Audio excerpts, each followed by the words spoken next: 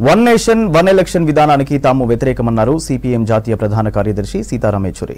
Committee సూచనలు నిబంధనలతో పూర్తిగా విభేదిస్తున్నట్టు చెప్పారు. One nation, one election పై ఏర్పాటు చేసిన కమిటీ దగ్గర సరైన ప్రణాళిక లేదన్నారు Yechury. It presumes that one nation, one election is possible and how to implement it. In our opinion, that presumption itself is wrong.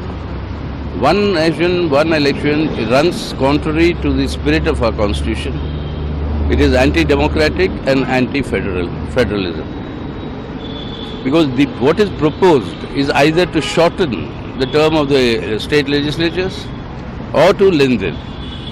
Either of them is anti-democratic. This is not based on people's choices and people's opinion mandate. Secondly, when its government loses its majority on the floor of the house, for whatever reason it may be, its continuation is completely undemocratic.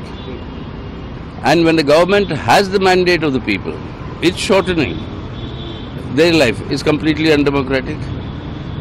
And thirdly, as far as the states are concerned, the states and the rights of the state legislatures, and for whatever reason in the states that it may happen, there is no other way once a government loses its majority on the floor of the house except going back to the people.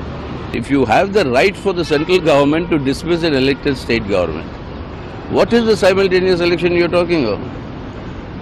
It doesn't exist. So you make up your mind whether you want to keep that or not. But in any case,